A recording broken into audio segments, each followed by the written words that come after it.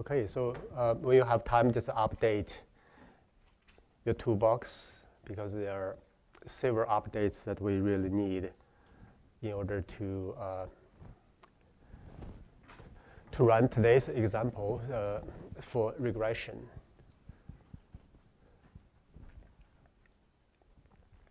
So you need to switch to the correct folder where your old version of your toolbox was installed, and then to run this, to unzip, download. Okay.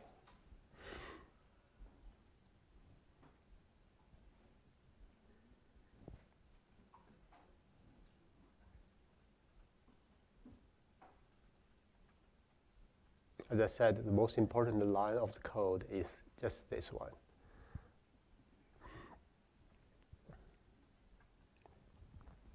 Can you just copy paste that?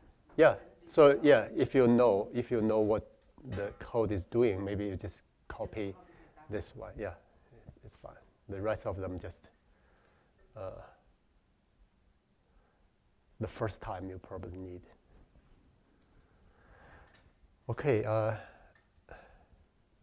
we will look at regression problem, and this is the outline of today's session.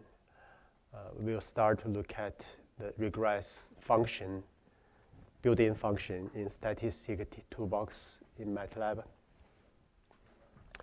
And then the regression learner, just like the classification learner we used before. This is a user interface provided by the MATLAB environment to allow you to, through the click, to select different models of regression and see what we can do with this. Then we will look at some real data set to run regression. Okay, for that one, we need a X matrix and a Y response variable. Then we will look at this highly variable gene expression analysis. If you are given a set of the cell, and how can you identify those highly variable genes, as we described in the lecture. Those genes are important, right? At the end, we will still have time to do the lasso. Lasso will have very similar function call structure as regress. But because it gave you the regularization panel, so you have the way to select the variables that you want to include in your final model.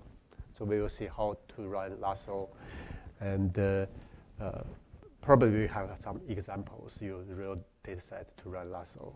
Okay, any questions?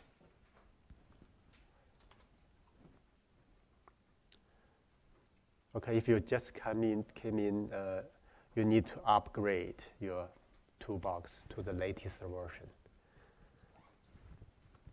Just make sure.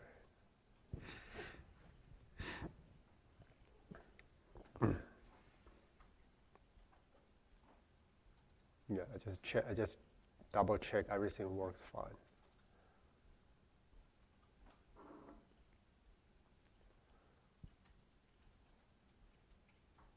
Okay. All right, so we will look at the function regress. So if you see documentation regress, so let's see which regress. So this function is located in toolbox statistics. So this is a very basic function. If you do doc, you will see the documentation. See how are you going to use this function. We will play with example data set provided by this documentation.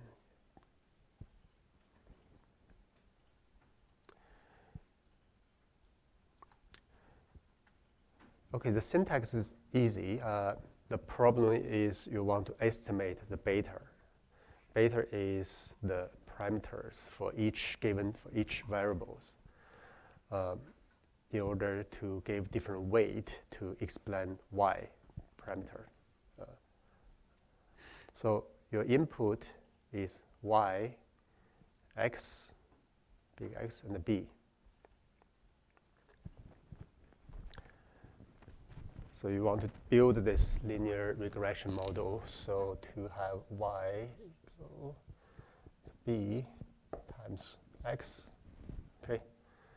So this is a vector. So it's n by 1. This will be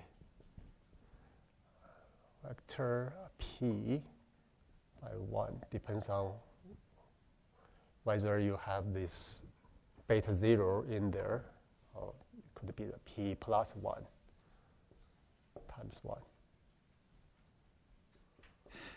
Okay. And x is a matrix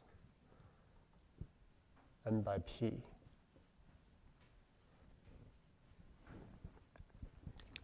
If p equals 1, you have a simple regression. Okay, if you have a more than one variable, so p greater than 1, you have multiple regression.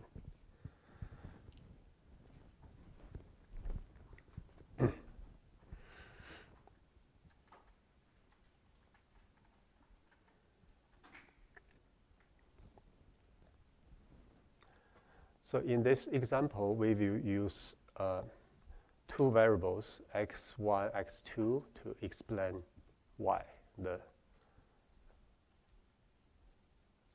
mileage per gallon. Okay, we copy this and put into here. Okay. So this is an example data set built in the MATLAB provided for your convenience to have some data to play with. There are multiple properties for 100 samples of car.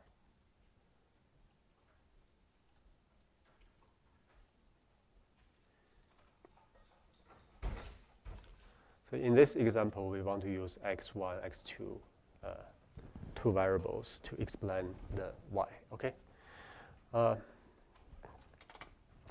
If you have a data set like this, you can start with a scatter plot. Okay, you want to scatter x1 against y. So just look at the figure to give some idea of whether there's relationship between one variable versus another. So in this plot, scatter plot, we have x-axis is the weight of the car, and then you have y as mpg. So it makes sense because the larger car will be more less efficient mileage per gallon, so it makes sense to us. Then you shut this down and you can plot 2 to mileage per gallon. Also, with negative correlation, you can see the trend.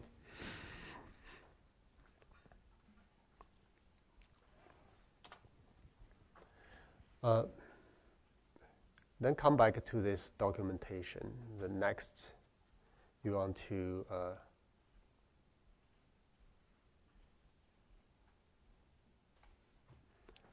create a matrix. Okay, put x1, x2. Yeah, in this case, we can ignore the interaction term. Okay, so if you believe there nonlinear interaction between x1, x2, you can add this in. So this is just product of these two variables. As an independent variable, you include 3 variables. One of them is composed variable by the product of x1, x2. So this is a way to do this interaction term, but our example, we can just copy the non-example part. Okay, that's easy to understand. So if you put that three terms in, you create a matrix X. So this matrix contains one column with 1. This is for the intercept at the end. And then you have a first variable, the weight, and then the power, the second. So you put these 3 columns in, these 3 columns, and 100 samples. So we are constructing this big X here, okay? Where's my pen? So now this big X contains 100, so N is 100, P is 2.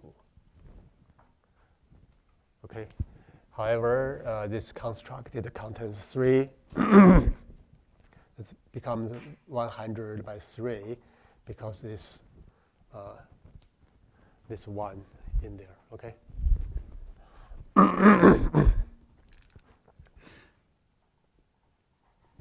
Okay. Any questions so far?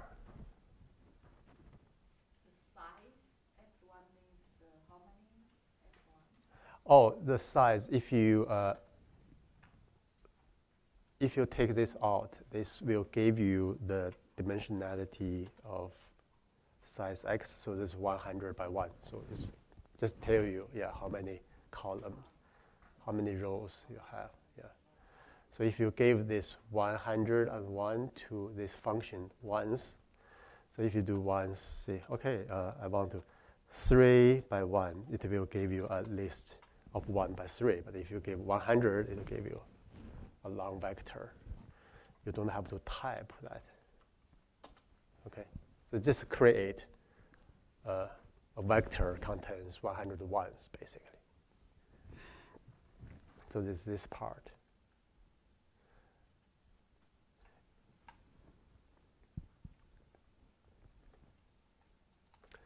Okay, we have X here. Let's see whether they have a missing data. So here we have a missing data in our original problem. So this has to be removed.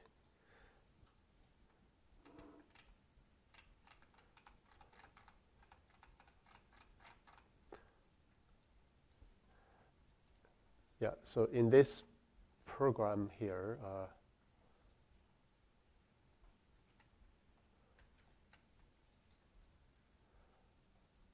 it doesn't care whether. So this function supposed to be tolerable to missing data. If you don't, if you didn't know there are missing data, the function should take care of this, get rid of those internally by itself. But what I want to do is to remove this manually. So let's see.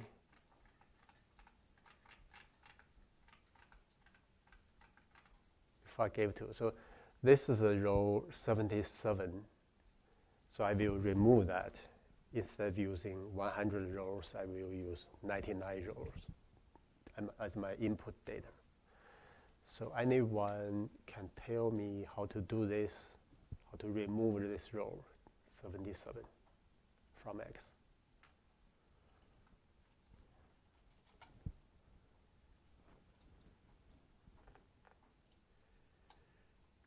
So that's the way you can pick the row 77. Okay. So if you do this, you will get this particular row here. But if you set this into nothing, then this row will be removed from the original X matrix. Now this X matrix right now is 100 by 3. After you remove it, it will become 99 by 3. Okay. Remember, we still have to remove the Y as well, 77.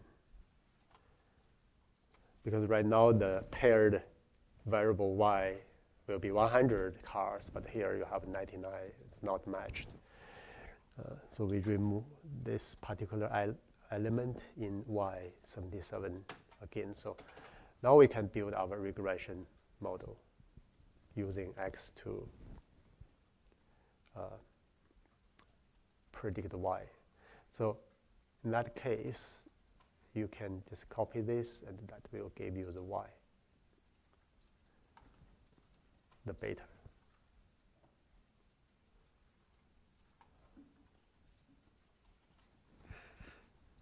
Okay, give you three numbers. First is the one associated with all ones.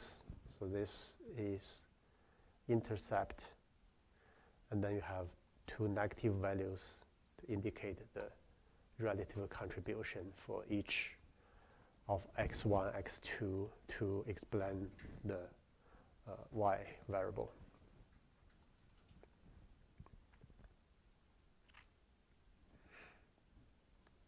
Is that clear? Okay.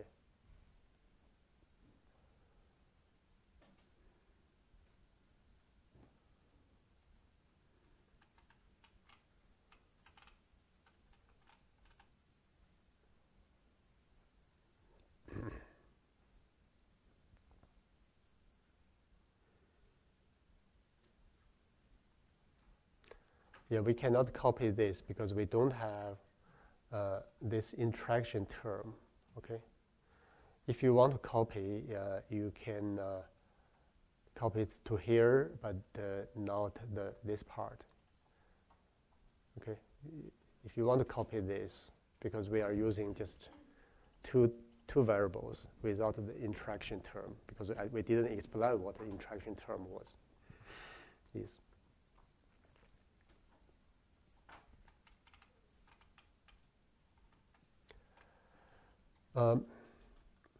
Okay, so I will come back to this PowerPoint.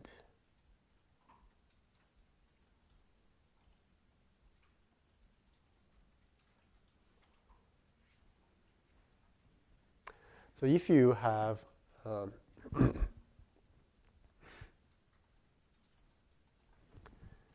now if you have x and y, you want to solve the problem by regression to predict the beta.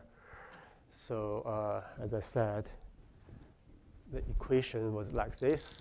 Then if you do linear algebra, B will be x transposed and times y. So we are going to try whether this will work for our example without even using the regression.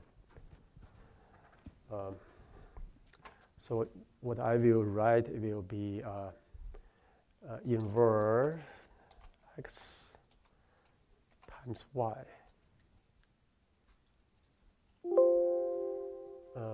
So that's not working, so I have to do the so-called pseudo inversion. Not working.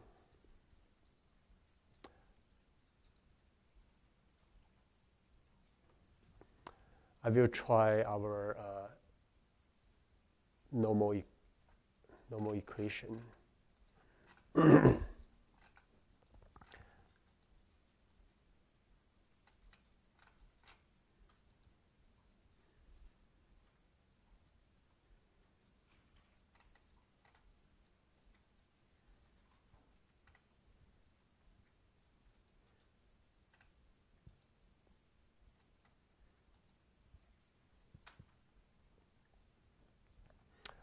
Yeah, so here,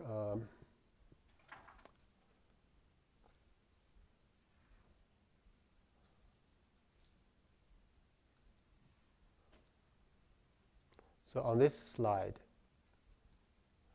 I have several examples. If you have x and y, you want to do the linear regression, there's some kind of shortcut. And if you do this, it's supposed to work. I don't know why I gave you so many non-zeros.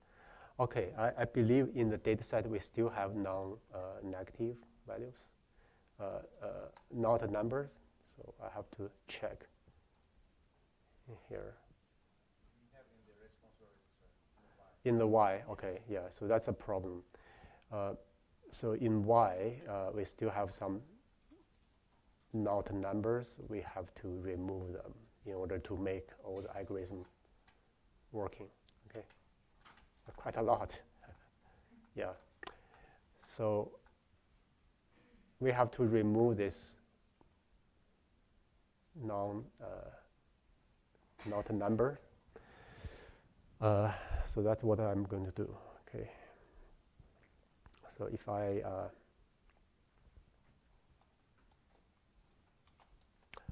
found all the not numbers and then remove them with index from x.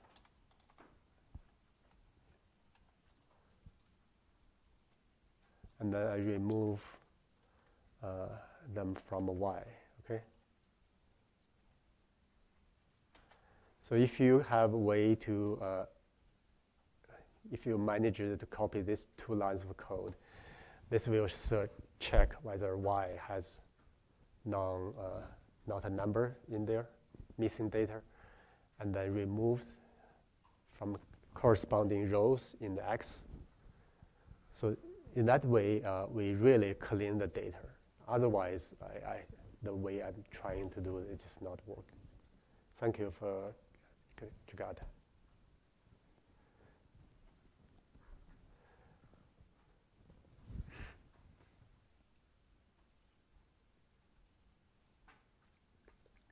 Now the data is really clean now. It's only have 93 cars. Okay. Anyone need more time to finish this step? So we still run this beta regression, and then you still get the similar results. Should be similar or should be the same as before, right?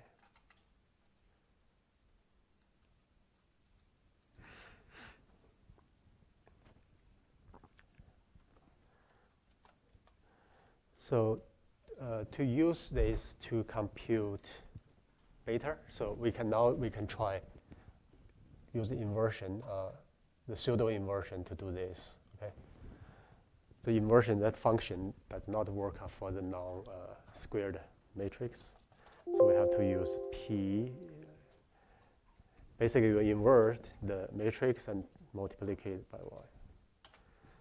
This produces the same answer with the regression. Okay.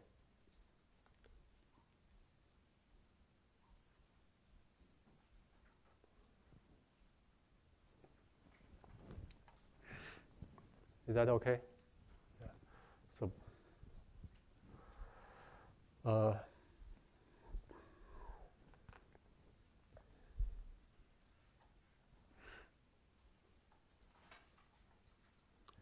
So this tells you the relative contribution of x1, x2, and their direction, whether increase or decrease y's value.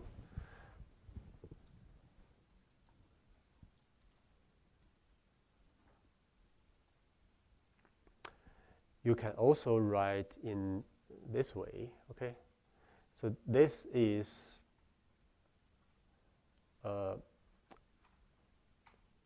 the normal equation. So the normal equation writes like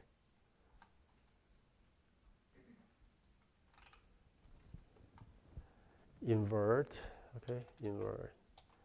x transpose times x. I hope this is correct, because I'm not so sure whether the input should be variable by sample or sample by variable, but this should work. Okay.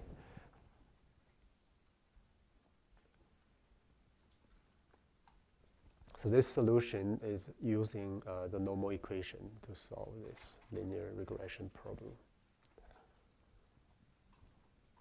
This operation is so common, so MATLAB actually defined an operator, so x / y, and to give you directly the answer, because engineering uses so much, and so you can have x backslash y to get the beta value. Okay.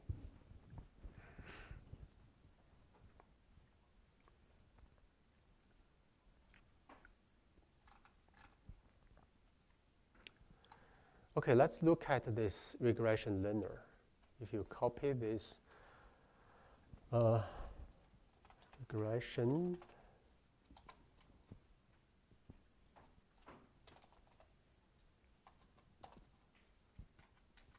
okay.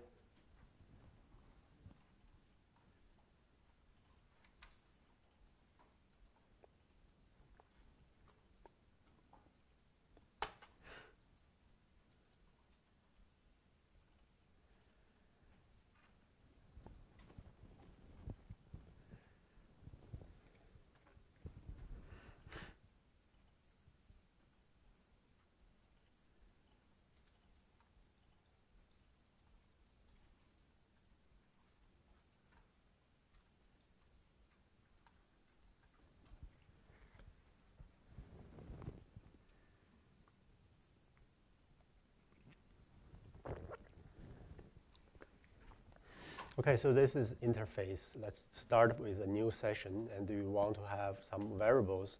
So they're either from the files or from a workspace. We have our x, y, so we just from workspace, we know what we are doing.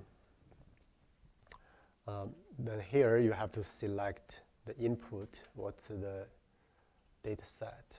Okay, data set was.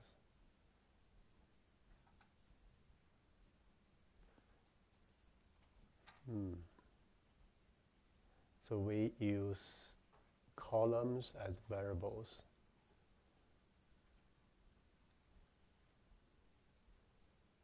And from workspace, we have a y as your. Then you don't need the first column because the first column is all ones. So yeah, you should just set up your environment like this. You select your x, use that as a input variable, and then use response variable will be y, okay, lower y. So in that way, you just tell the regression learner, okay, which variable you want to predict for, you build a model for, and then what's your input data is. The big X matrix is in there. Okay. So X is your input data, Y is your predict. Yeah, you want to use everything in X to predict Y. Now if you put into the single cell data analysis context, that will be X will be the whole expression matrix of many genes, and then you want to predict Y. Y could be some features of the cells. But you cannot select Y. How can you select it? If it's a single cell data, it's a matrix file, right? Yeah, but you can still read the matrix file into memory.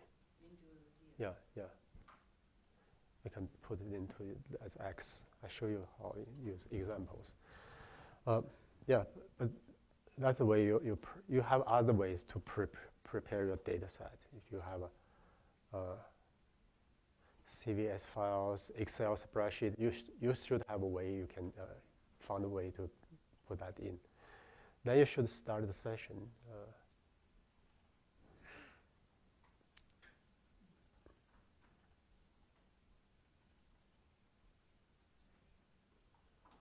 So there are all different kinds of regression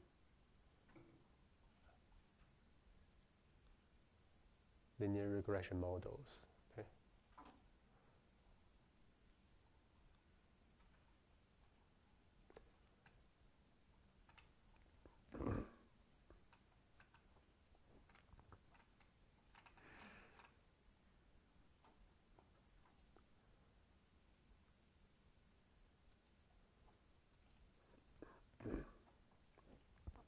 Just select the simplest one and then train them all. Mhm.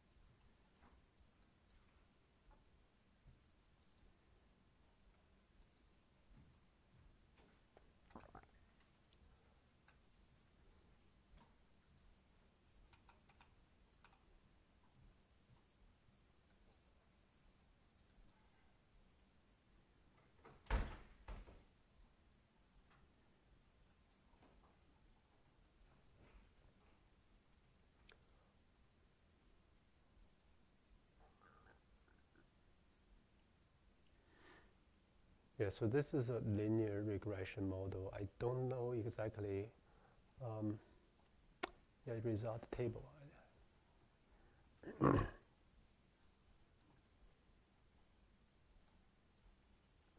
I'm not very familiar with this interface. I don't know exactly where the parameters they predicted is located.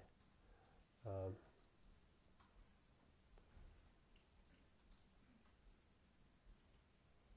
but this plot shows the input data that's in blue dots and then predicted for each of the samples. Uh,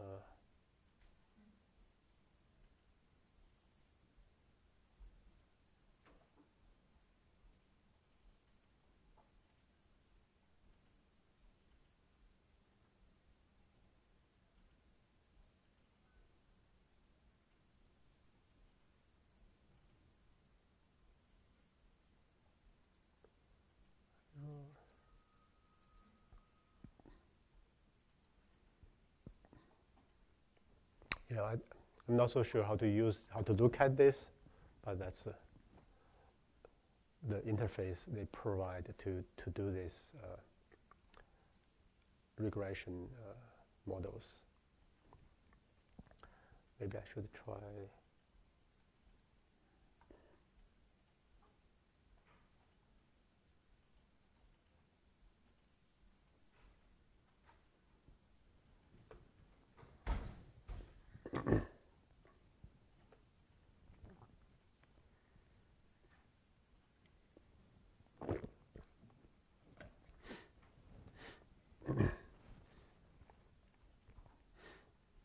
Oh, yes, I think I know, because I was confused with why I didn't see the regression line. This is not, because we have x and x1 is 2, so it's not a simple linear.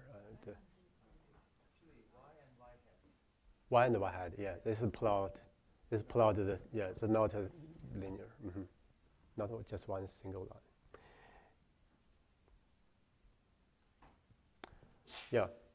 So this is just show you the difference between your predicted and the observed.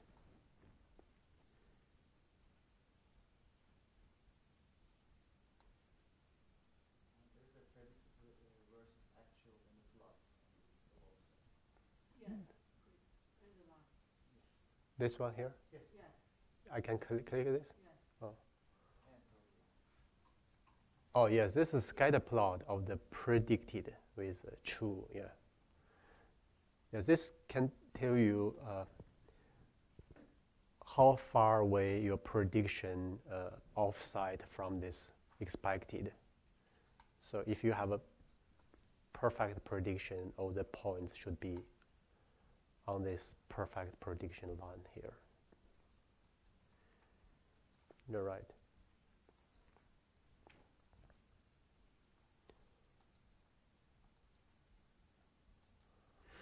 Okay, any other questions? If you have a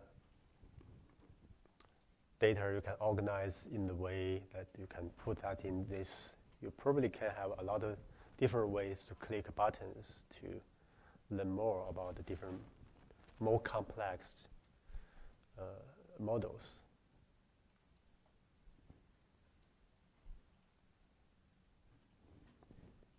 Okay, should we move on to next topic?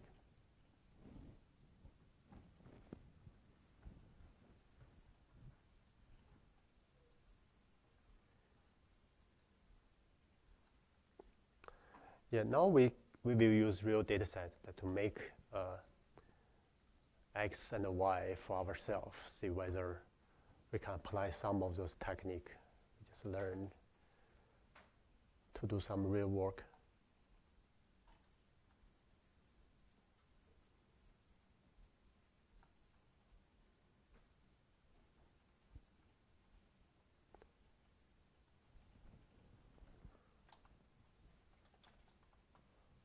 So I clean all the workspace.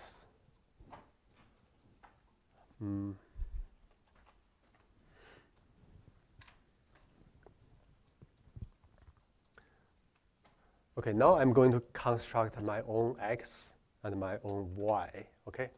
Because I just assume once I gave you X and Y, you know what to do next, all right? So we will use single cell data toolbox.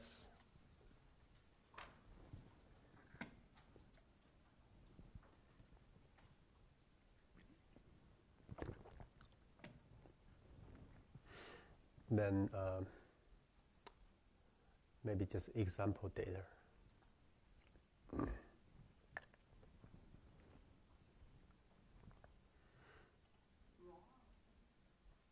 Processed will be great. So let's focus on one cell type here. Okay, which one we should focus on?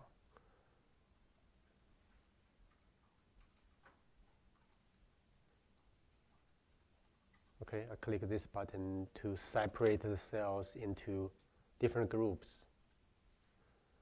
I separate them by cell type. I'm not going to manually order the names, but by just by size.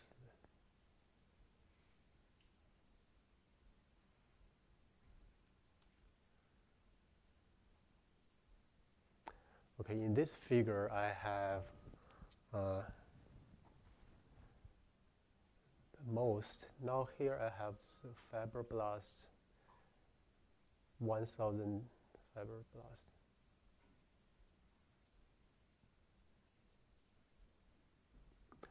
Yeah, I think I will just extract fibroblasts out from this data set, and we will work on this, okay?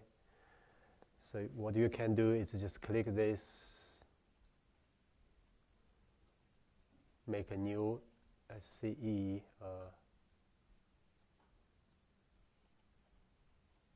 see fibroblasts only.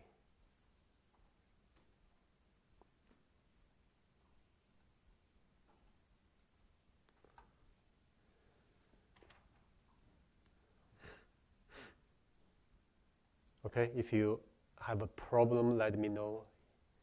What we are doing, just look at different cell type, and I found fibroblasts have enough cells and looks all right. I want to extract the fibroblast out. That's what I'm doing here. Once you have this interface, you can shut down the rest, the old one, the old fibroblasts.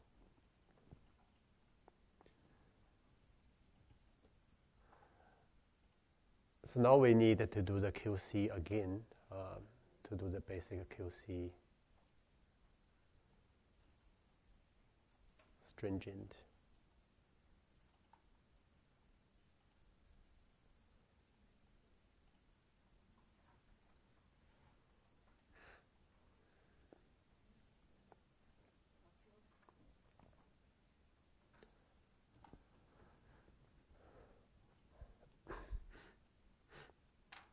I have a cluster of cells. They belong to fibroblasts, but because away from the majority of other fibroblasts, I will delete them, remove them. Yeah, you can use stringent. Yeah, normally stringent will be okay. So I want to remove those cells. It's small cluster, so I can brush it and say delete. Delete selected. If you select unselected, you will delete all the other cells, but only keep those ones. You don't want to do that at this moment. You delete the select cells. Okay, now the cell looks as a group. Give me a little bit more confidence. They are fibroblasts. Okay, there are no outliers, and I do this QC again.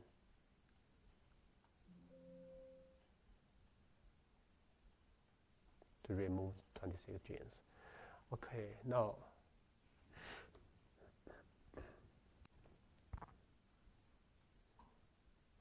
I will save this as a temporary fibroblast cells. Okay.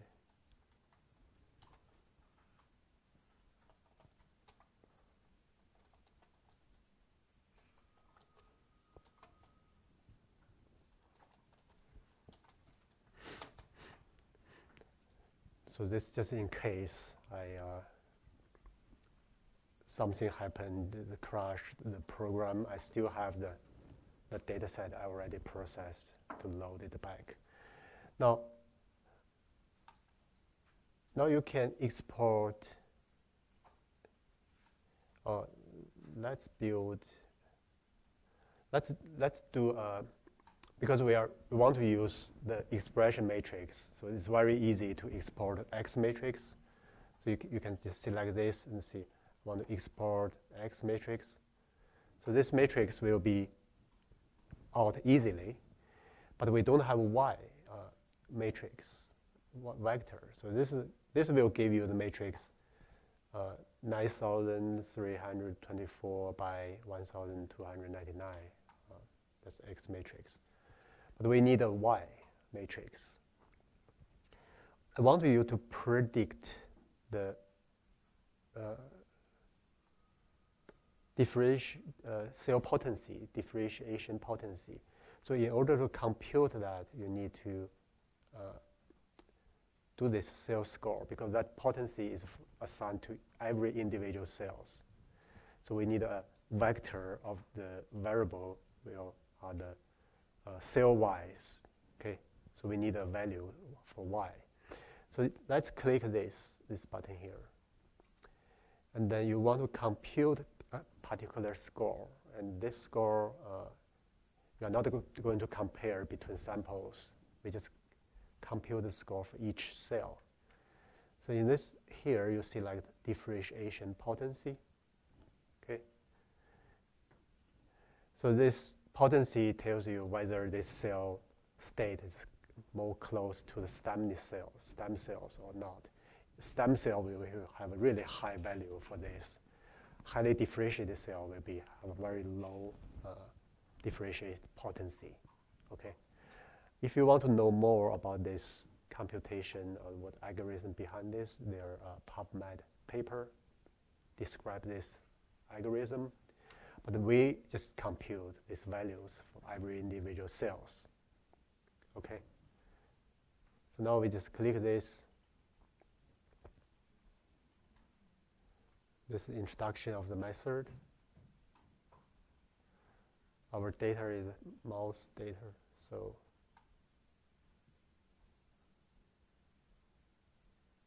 yeah. So this plot to show you the values of each cell, their differentiation potency. Some cell in this corner have a really high value, and the color is more yellow, while the other place, the cell have a lower values.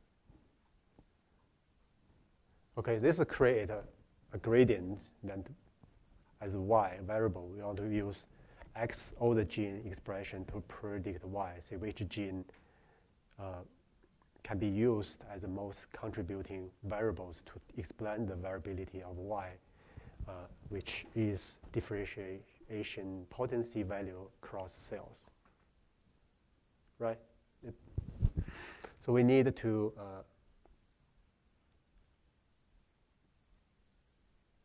you can export, let's export these values into workspace.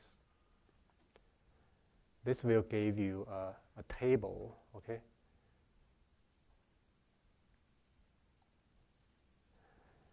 This table contains 1,299 rows. This number is not random, is because you have 1,299 cells. So each cell has a value here. So after you finish the computation of the potency value, you can close this, and now we can export the X matrix. Now you select X. You can still keep this checked. So once you save this, you will have X matrix. You will have your differentiation values. Okay, that's all we need. So I shut this down.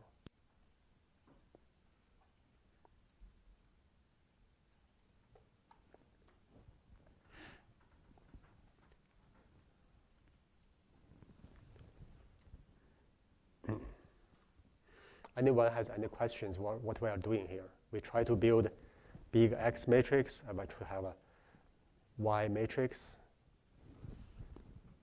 Okay.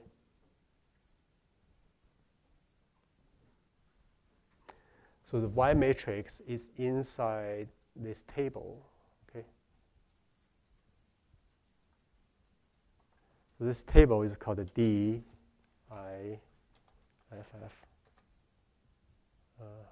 Differentiation policy, this table. So I want to export this value to, you put a dot here, and then you have a CS, this is called sales score, okay?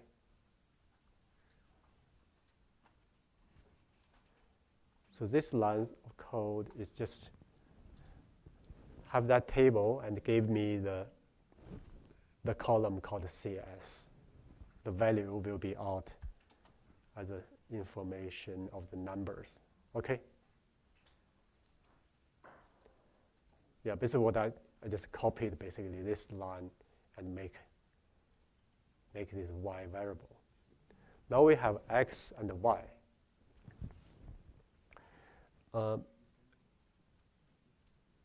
We need to transpose X because right now the X is by variable, feature variable by sample. We need a sample by feature variable. Okay.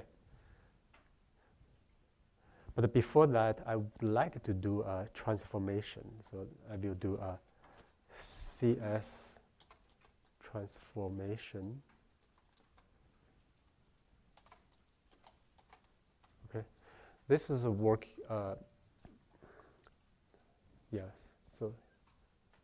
So there's just extra steps, okay,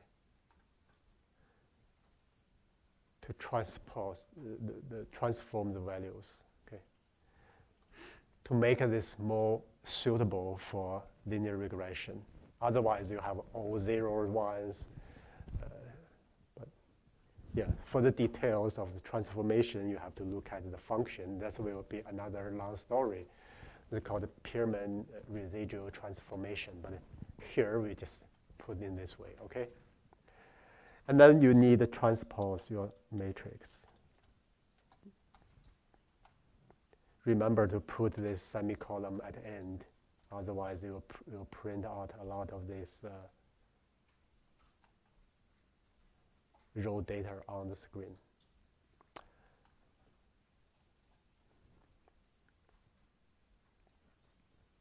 So at this moment, we are prepared our regression model, input and output.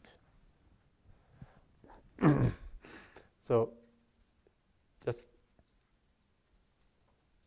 iterate what the problem is, what our problem is. So we have this 1,299 cells expression per file regarding to 9,342 genes. Oh, we really have to have a gene name, unfortunately. Oh, the gene name is still in here, okay? So we need a G. We need a gene name, SCE-G, okay?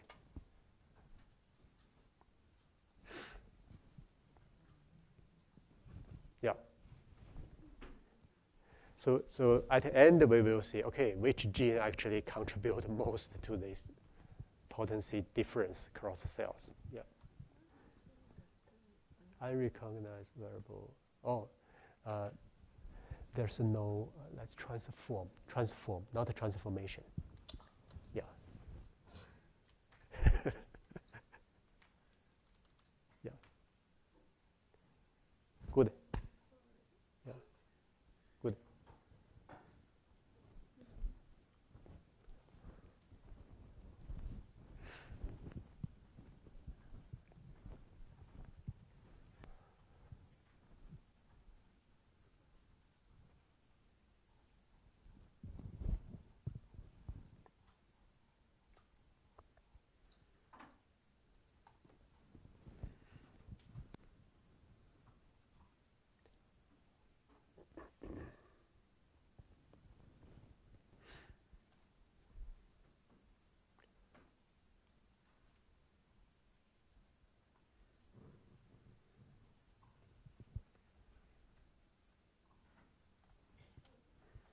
Yeah, we'll save this workspace for now.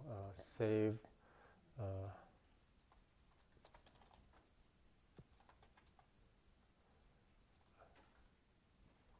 Space.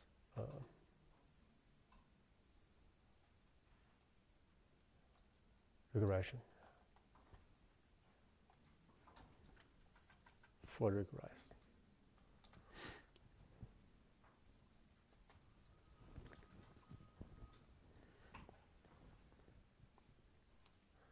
Yeah, this is just for safety. I just save all the variables here in a file here. So if I somehow later I get this computer crash, I can re-log in, come back and load this workspace back. Okay.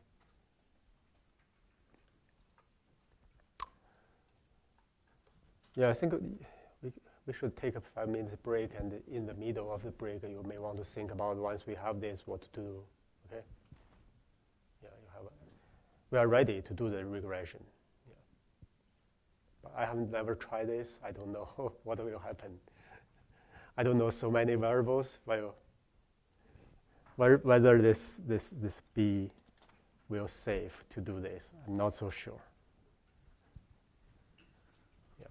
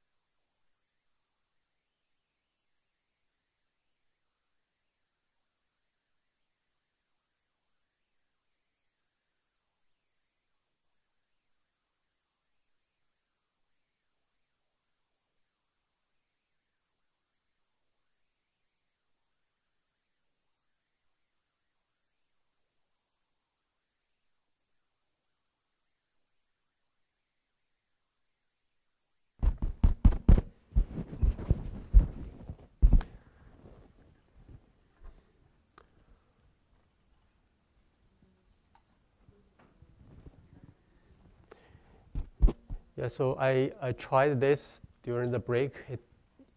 It does work, and you see, you try to do this fitting and try to estimate beta values, and you do, indeed, you get the beta values, and a lot of zeros, okay? But in the middle, there are some precision problems because the model try to fit every single variables, whether they are potentially will be major contributor or not. It will treat all the genes equally. At the end, it gave some values. But I said it works fine, but numerically it's a little bit unstable. So we probably should replace this as a lasso. Lasso should have a very similar ASSO.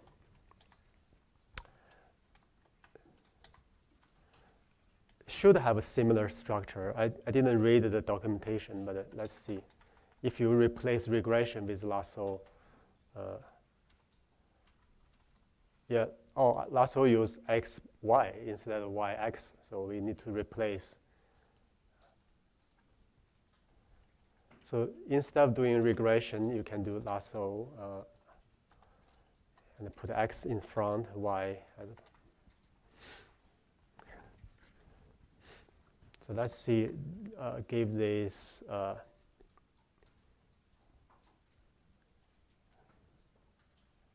beta X, okay?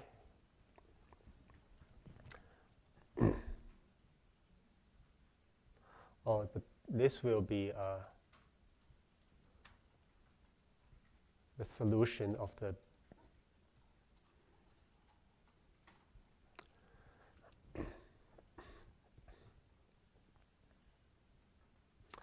So lasso gave you a solution for the beta, but it's not just one solution. It gave you different levels of the selection. So if you look at the BX, the output from lasso, it's also for each column is a beta value for the regression. But when you move to the right end, you will see more zero and more zeros. Okay. At the very end, majority of this selected variable will be zero. Only the most important ones will be left with non-zero values. So, and also the lasso didn't give you the error report of this precision problem. So in our large regression model with many, many variables like this, you have 9,000 genes. You probably want to use lasso to regularize how many returned beta you want to include in the model. So if you decide to use the most stringent cutoff and the column 64, BX 64, greater than zero,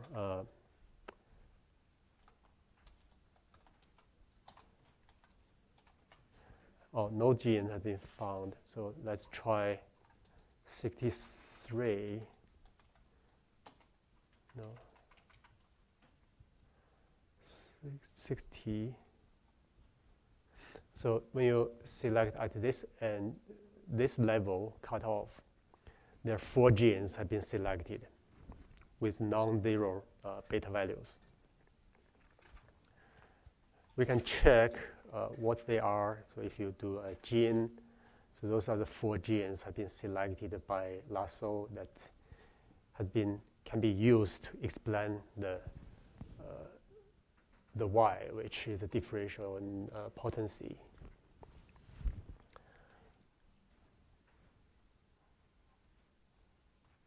For the linear regression, I don't know how many beta is greater than 0. So linear regression selects 300 633 and with non-zero variable values. Lasso can give you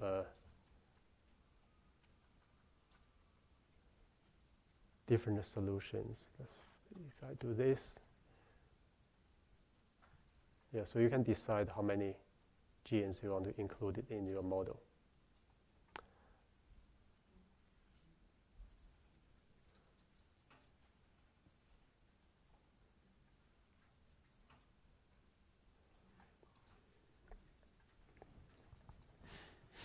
Yeah, this is probably a little bit too much, but I just show you again. So how I get a B. So this is a regular regression. Okay.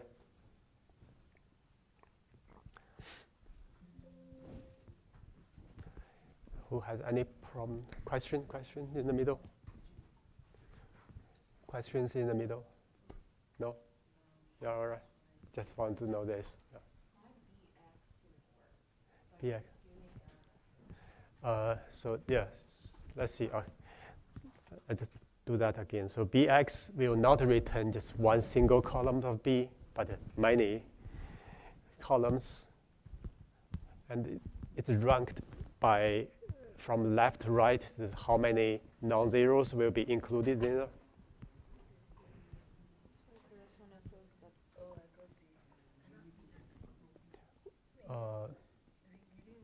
Y must be the real value. Yes, let's see. Yeah, your X hasn't been transposed. Your X should be, yeah, your X has to be cell by gene. I was transposing. Yeah, you just transpose. Yeah, then run that again. Yeah. Oh, cool. Yeah, because you mess up with the genes and the cells. Okay. Yeah, you have to be very clear what you want to predict for. This is cell-wise, but use genes to predict cell rather than the opposite. Okay. Yeah, good. Yeah. Yeah. Yeah, so I believe your X didn't transpose correctly. Yeah. Yeah, it should be cell by gene. Yeah.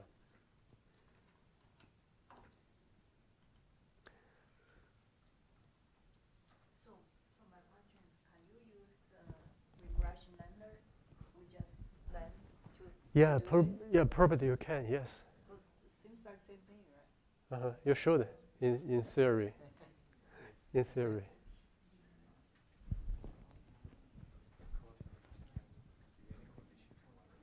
Oh, you can change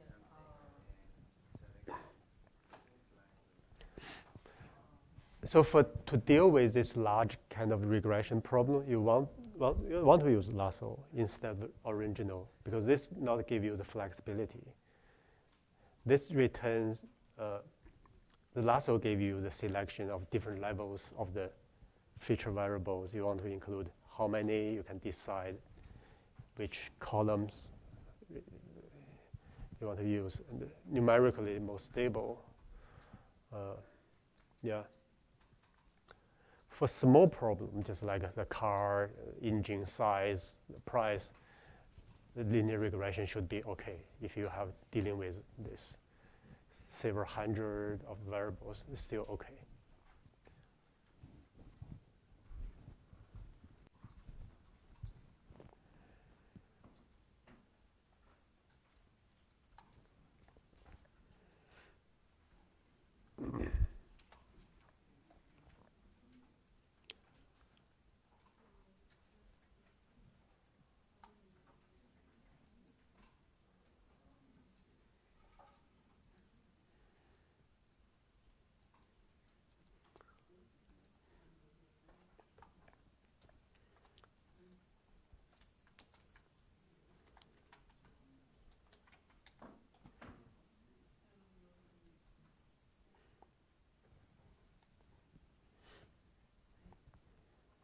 Yeah, so follow our schedule. I jumped from the regression to lasso because the structure of the coding is so similar, right?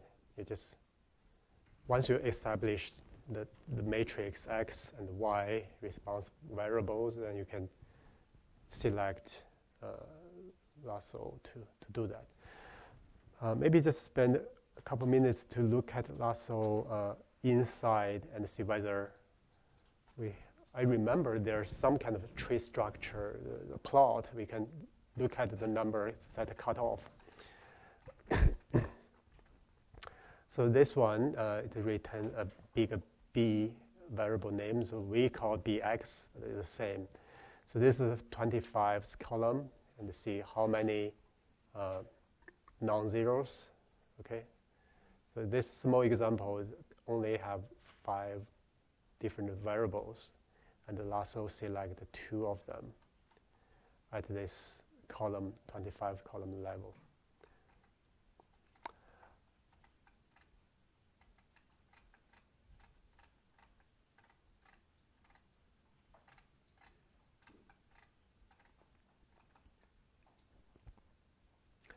There are procedures to let you know where the cutoff you should set. In our examples, we have from 1 to column 64, and you don't know where you should stop, which cutoff you should use. There's some of this diagnostic plot to show you, okay, you should stop using that cutoff to give you the balanced number of the variables, and okay, and also the percentage of explanation of the variability in Y.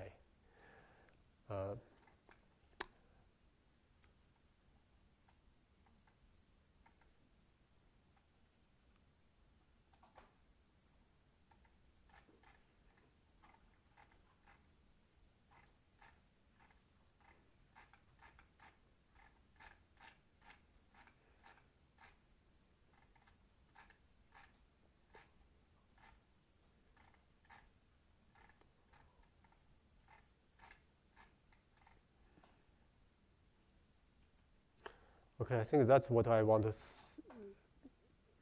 get is this so-called lasso plot.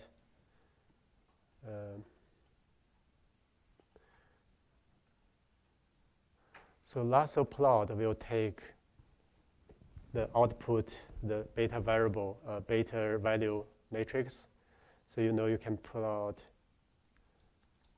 you have your bx is your output. Then if you use lasso plot, give bx here. Let's do a new figure.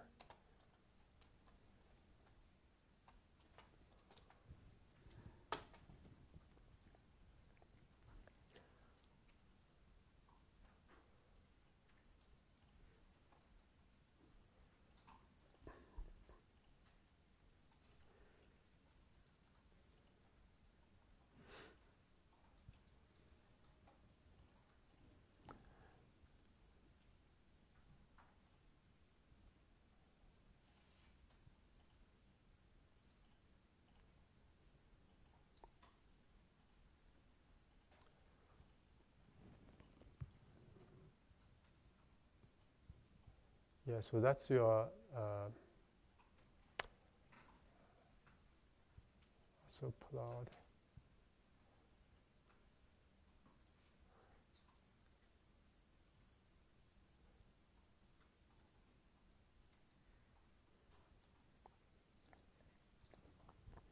Yeah, I believe those are the individual genes beta value change across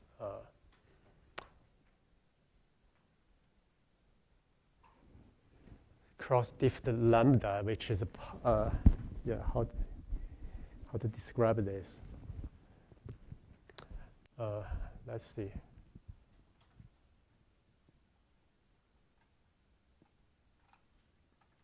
So they create a trace plot for the beta value against L1 norm of beta vector.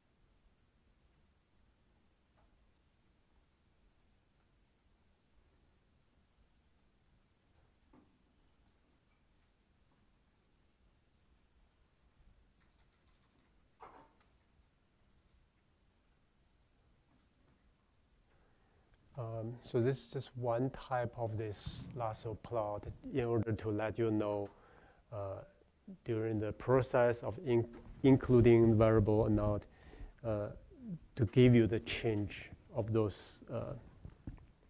penalty, L1 norm penalty for those sum of those beta absolute values. Yeah, I got confused exactly what those lines are. Okay, so this is one of these. And I believe this function also allow you to do different types of the lasso plot.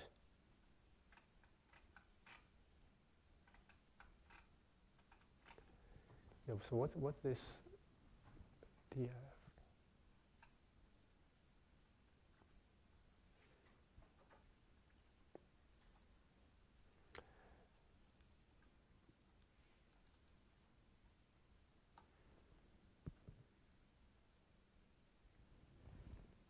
Let me think about this.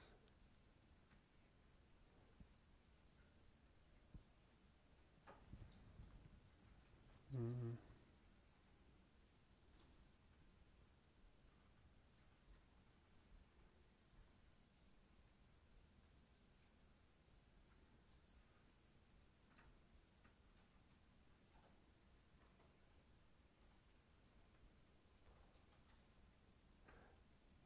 Yeah, I need to go back and look at what's in the y axis. It's not very clear to me right now. Okay, but those purpose of those is just let you know through this fitting procedure what's this beta value change as a penalty term. And also there's some other, like the lambda plot, the type will allow you to select where the cutoff should be, something like that.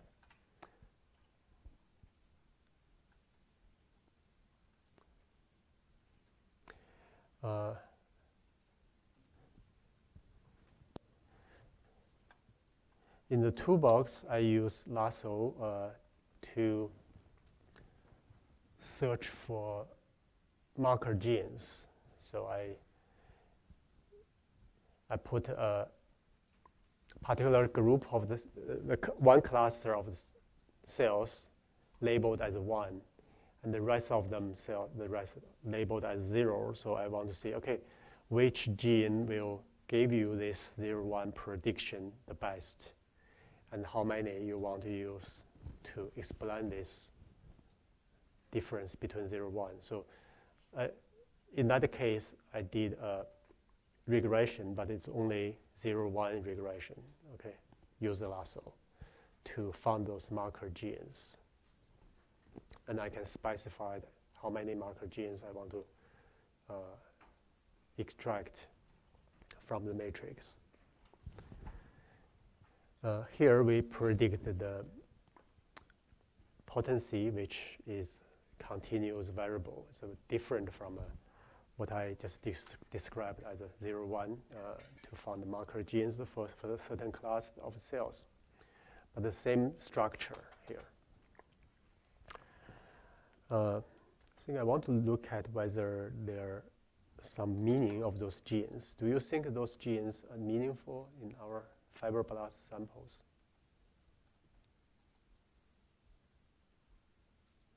I only see housekeeping genes.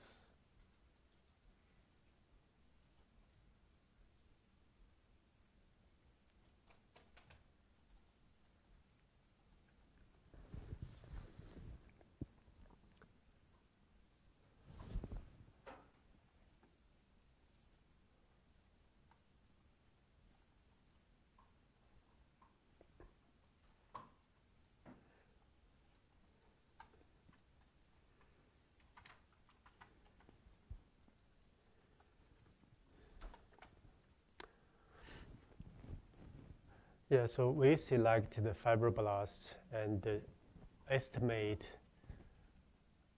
their differentiation potency, and then we use lasso to find those genes. But to me, those genes are all housekeeping genes, so it doesn't make any sense.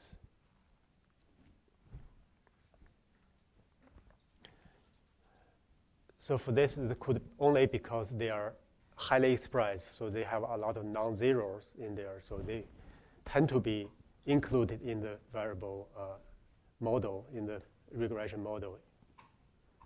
I don't know. Yeah. You really look at the sample of fibroblasts as a whole instead of just by each column? The fibroblasts as a whole, yes. We include have a 1,020. We have 1,299 fibroblasts. Which specific genes out of like the whole sample? Out of the whole sample, including other cell types. Just with the fibroblasts. Yeah, so that's what we're doing. Our input is X, contains all the fibroblasts, all the genes. Does that mean you need to remove the housekeeping gene first before you? Yeah, so that's probably that's what I want to do. I will remove those housekeeping genes because they tend to be included in the regression model because they have values, not so many zeros. So that's why maybe the highly variable genes will be very useful. We select those genes have more variability in there. Yeah. Can I share my comments Yeah. about the plot that is created for Lasso? Yeah. I guess it's like similar to R square of the regression model. Mm-hmm. Like 60% of the R square, Mm-hmm. and the left column is like a coefficient, so the R betas, how each gene or variable is contributing to the model. Mm-hmm. So at the end, it's like 0.16. So it's like You mean each line is one gene? It's not. It's it's like the coefficients changing during the trials. oh. So at the end, altogether, they just can describe 16% like that. Okay. R square of 16. Yeah. I don't know if Yeah. I'm not so sure. Dr. Damien. Yeah. I don't know. Yeah. Yeah. So I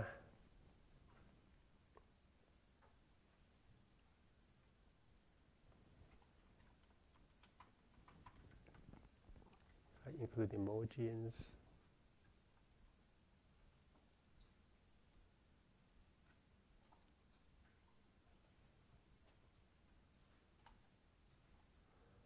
Yeah, I start to see NF-kappa B, the tubulin, heat shock protein.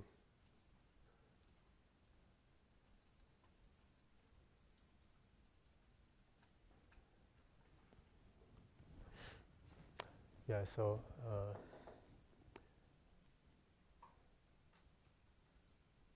it looks like this analysis doesn't make any sense because they're all housekeeping genes. Maybe that's true because there's no differentiation potency among fibroblasts. They all similar level. It's not a trajectory of development or differentiation from stem cell to there. But if we change it to another system, probably this will work. But now, so far, it's just random genes, what I can see. Nothing related to the differentiation or other.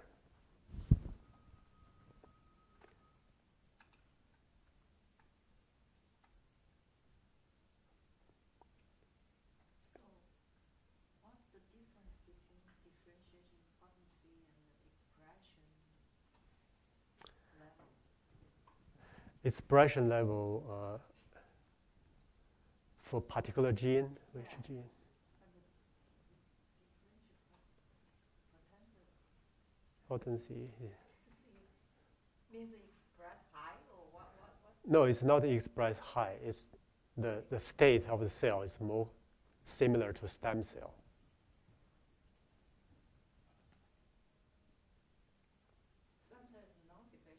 Non-differentiated. Mm-hmm. Yeah. So if you close to stem cell, that means your potency is low.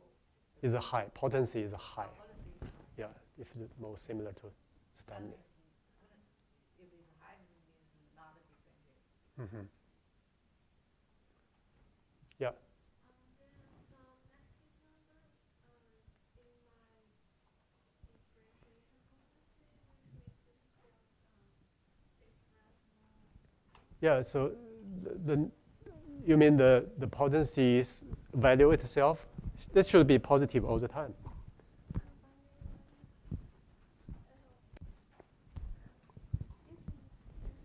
is all positive numbers, Yeah. but when I do the transform, and then they become negative. You don't have to transform. I don't have to transform. No, not transform the potency value. I just transform the x. Yeah, just transform the x. Yeah.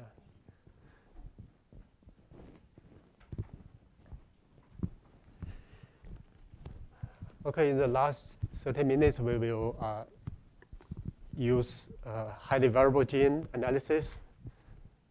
Okay. So for this particular example, we didn't find any meaningful genes. I believe it's because the cells, there's no differentiation variability among them. It's just a group of cells have been fully differentiated. They're all fibroblasts. So, but we use algorithm to force them to give a value to make a gradient, but they're not really different. So that's why most of gene come out just based on how much information in that gene give to us. But if we replace this to a better system with cells from different time points of the differentiation, we probably can build this better values and use better systems to study this. This still be a feasible option if you decide to do that. It should work sometimes. Okay, but it depends on your why, what you want to predict for. Okay. So now we can clean this.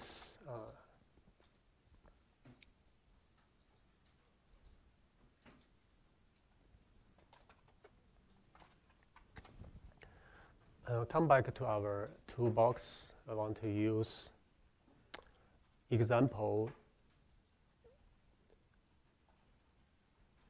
to show the highly variable gene analysis.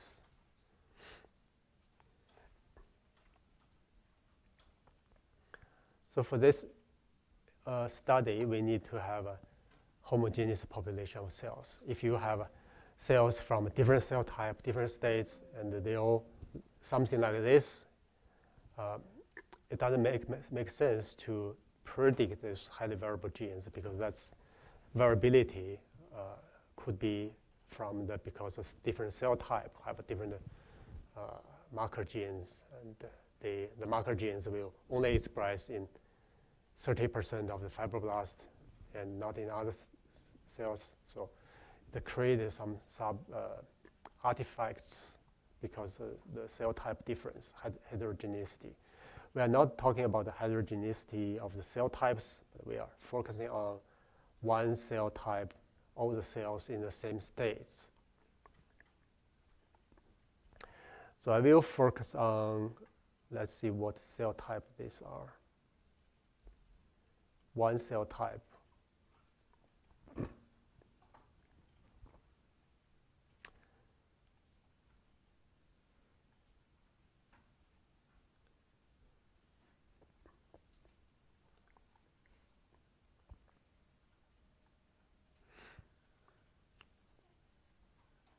Yeah, so this green, this light blue cluster is alpha cell.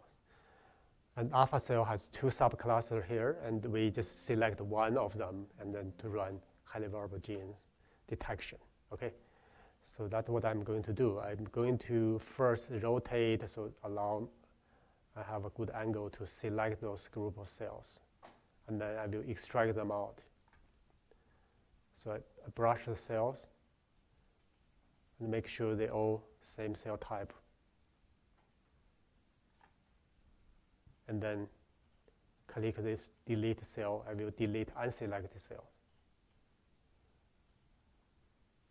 Okay, you don't want to expand to cell group, otherwise another subset of the upper cells will be selected.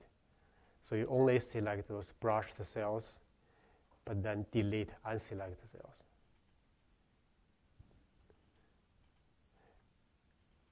If you click the wrong button, you have to restart this example.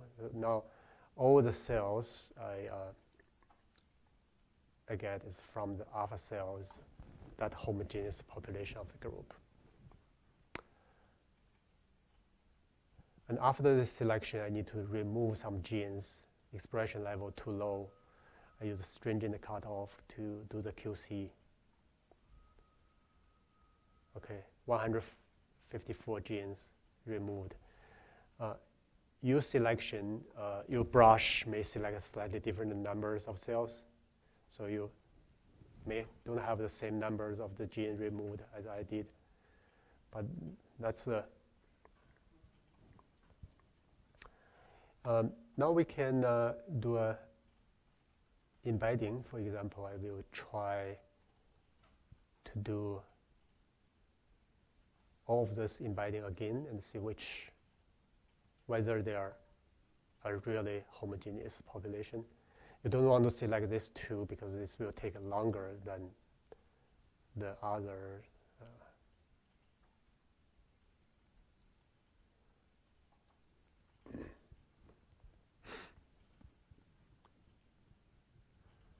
I'm just re-embedding the cells I selected to see whether there's internal structure if I do this independent embedding. Just make sure they are homogeneous population.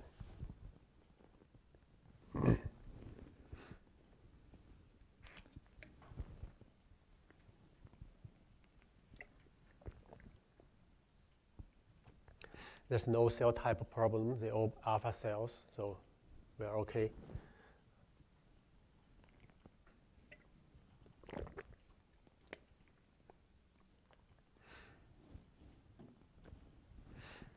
So after embedding, you can view all the possible embeddings you have already.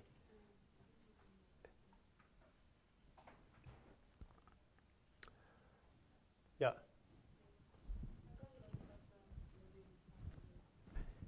Yeah. So you got lost by a select subgroup. Yeah. So you brush. Yeah, you brush. You found a group of cells, yeah, whatever. Good. And then you see delete, yeah, delete unselected. Then you have that, this homogeneous. Then you want to do a QC. The QC again. Say okay. Mm-hmm.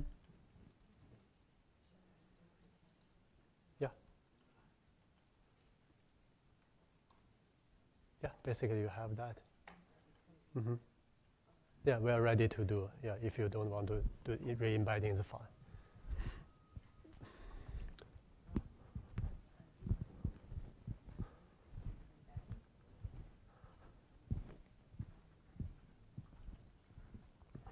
So this is the re-embedded. You see, Tisney and UMAP all gave me just one cluster of cells. Looks pretty homogeneous.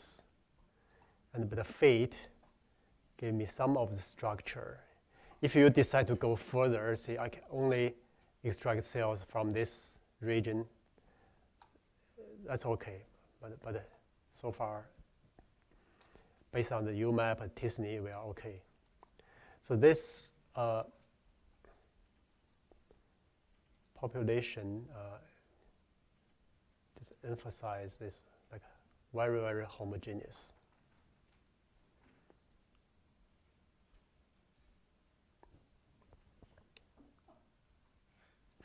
Okay, once you have this, you are ready to do the highly variable gene analysis. You need to click this button, okay? So this analysis will work on this homogeneous population and then extract those highly variable genes out of it. And then we will have a list of genes and send it to the enricher analysis to see what the function of those genes are. So you click this, and after the reading of this, all the cells will be included. That's right, because we know they are homogeneous. And then you use spleen fit.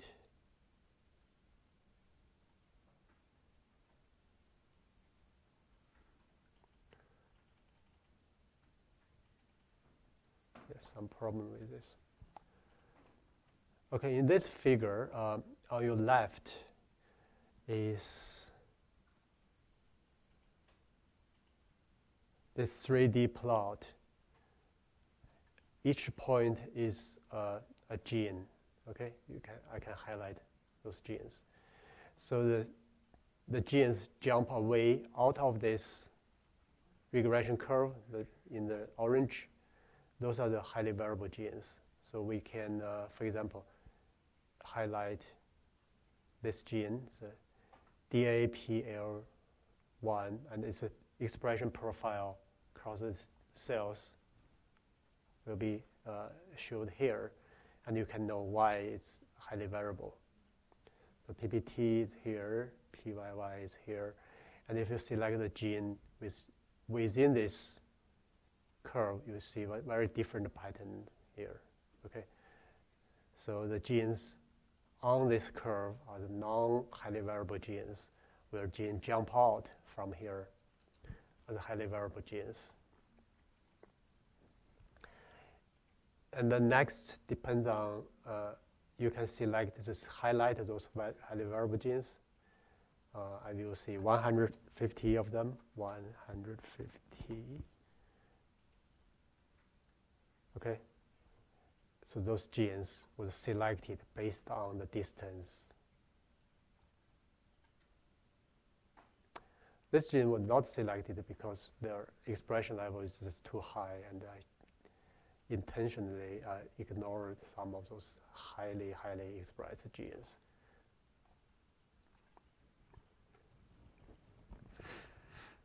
Okay, now once you select this 50 genes or less or more, you can start to send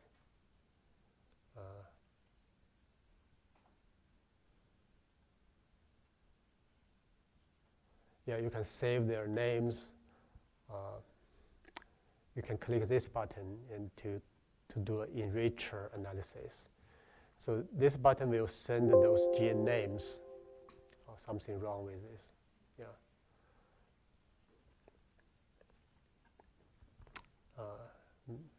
Yeah. So there, I have to fix that bug. Uh-huh.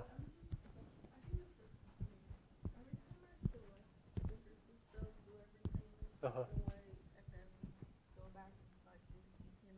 Mm-hmm. Oh, you didn't delete them. Yeah. Yeah. Yeah, I'm pretty sure you use an older version of this program. Yeah, let me try. Yeah. Yeah. Yeah.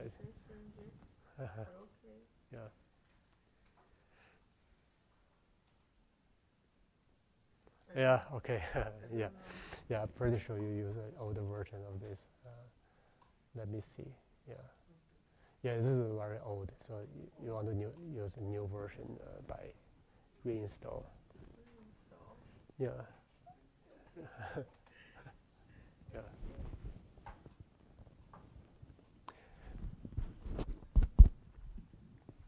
Yeah, so I have a problem here, and I cannot do enricher directly, but I will fix that problem later. But once you have those gene name, you can export those names.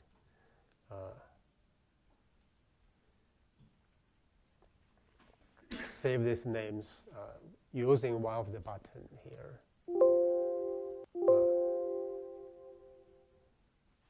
And then you collect those gene names and put into enricher or other enrichment analysis to see whether they have a function enriched.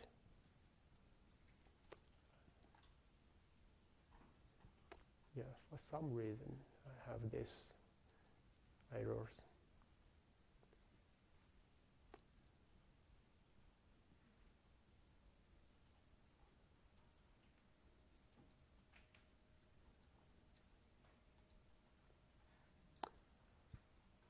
Yeah, so I have a problem to export the name of these genes.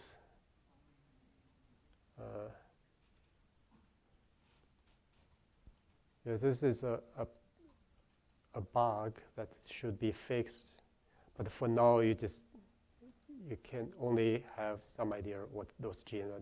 You can save them to the workspace. Can you? Okay, that's good.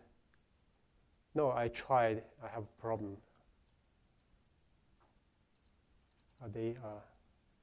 Okay, yeah. So these are the. Oh, that's good. So at least you have some gene name to play with. So those genes has been. This table has been sorted by whether they are highly variable gene or not. The top one is the most highly variable gene we believe based on the analysis. So you can select those, and you can select those genes to do the enricher analysis if you decide to do it. Okay, you can copy the name of those genes.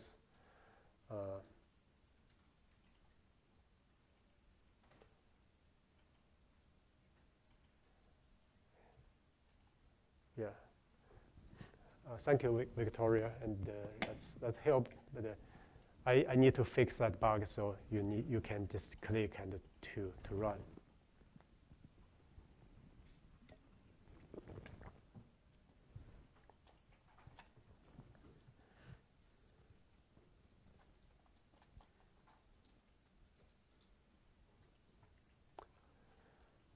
Okay, to do this, I have to replace my get rid of those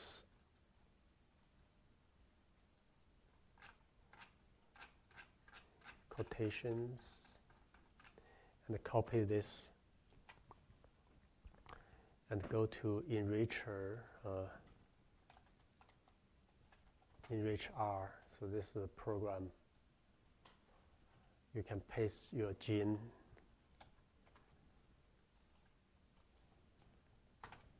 You put the gene names in there.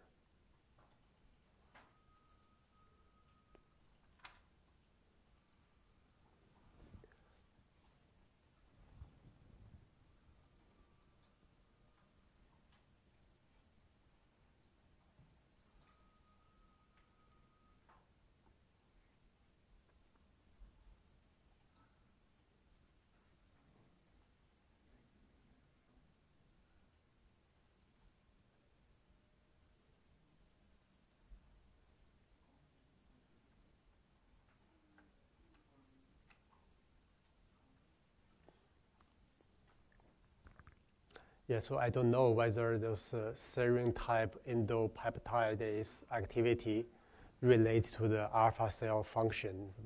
I'm not so sure, but this just gave you a suggestion that those genes, for example, the highlighted in the pop-up this bar, the names, those genes, as a group, they are highly variable expressed in alpha cell in that particular cell cluster.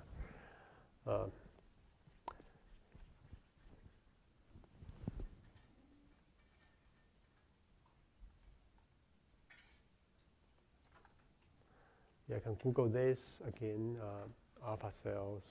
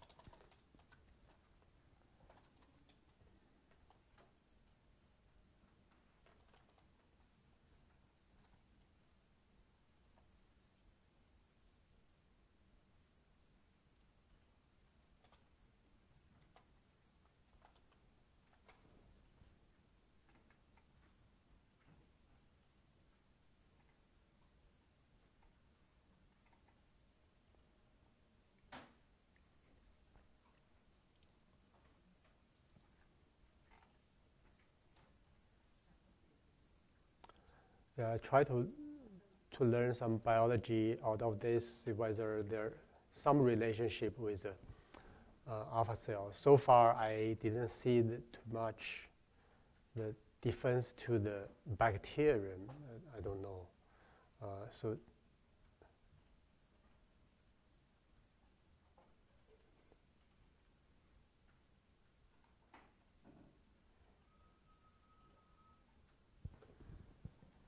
yes, a lot of immune-related genes have been selected for. Okay, that's a way you can try apply to different cell type. Remember, it has to be homogeneous population of cells in order to do this.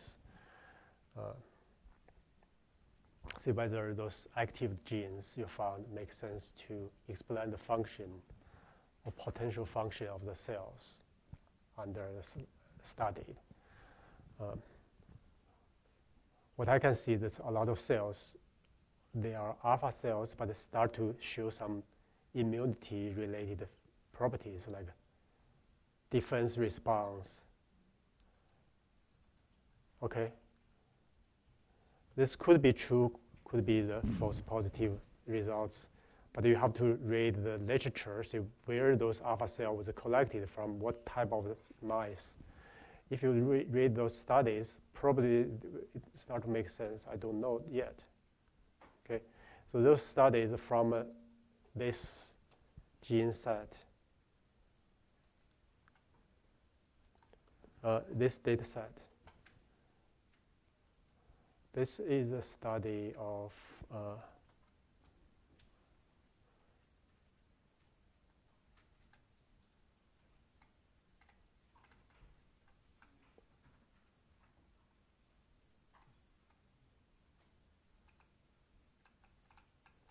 I don't know what kind of treatment, whether they have already.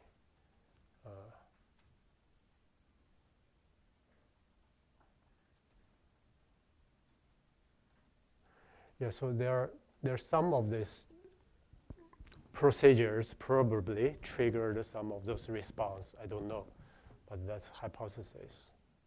Okay. All right. I think that's all the items that we finished them all, and let me know if you have any questions before we leave.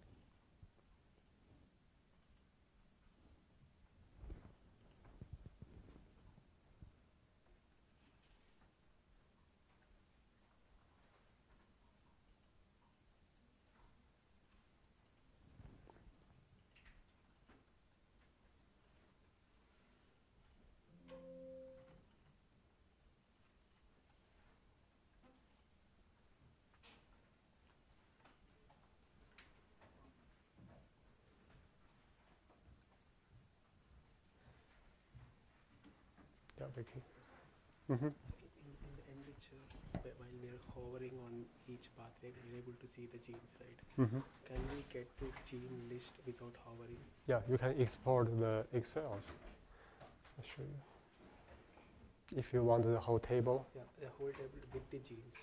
Can we get that? With the genes, like yes. Suppose if you're hovering on this pathway. Yeah. Yeah, right. So we want go to the table. Yeah, and so we're getting all the genes which are upregulated or downregulated. Yes. Can So I think it's right here. Okay, if we export, can we? Okay. Oh, sorry. This should be all there. So the first row, and you should have that genes. Okay. Yeah. So it's an exported table in the for you. Oh, okay. Downstream. Yeah. Can we also see in the Metascape? Metascape. Yeah, Metascape. Yeah, Metascape is the same. You can also post it there, see which. Yeah, Metascape also very comprehensive. Yes. We can also see the gene names. Yeah, similar. you should. Yeah. Okay. Yeah. But both will be similar, right? We'll get the same number of genes. Mm-hmm. You should. Both. Yeah. Okay. That's it. Yeah. Thank you. Yeah. Actually, you get the email for that site. Yunjian, yes. Let me send to you.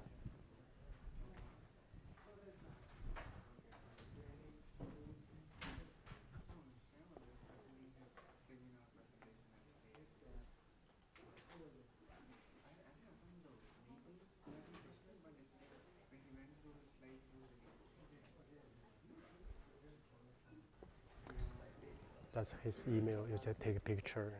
The top one. Yeah, the top one. And did you say I should email someone about the actual MATLAB part not working, or that was probably the VIBS? I will fix that That's very it. soon. Okay. Yeah, yeah, Awesome. yeah. Pretty. Thank you. Yeah, thank you. Reinstalled it, and it still did the same thing, and then the computer shut down. So I Yeah. just left the computer as is. But you have a Windows machine, right? That's Windows. You shouldn't. You can just reinstall that package. Yeah, it should work. My other question for you is completely not like your responsibility, but like